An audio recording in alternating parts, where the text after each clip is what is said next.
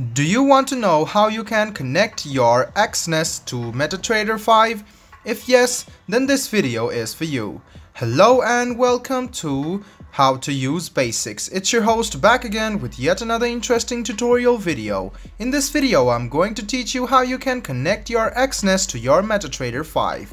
Go ahead and open Metatrader 5 on your phone. What you need to do next is click on the three lines on the left hand side and click on Manage Accounts.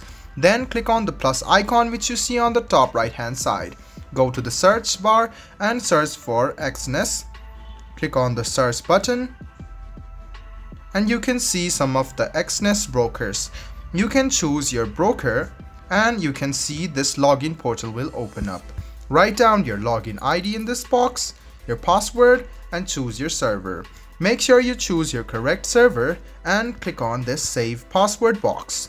After that, click login.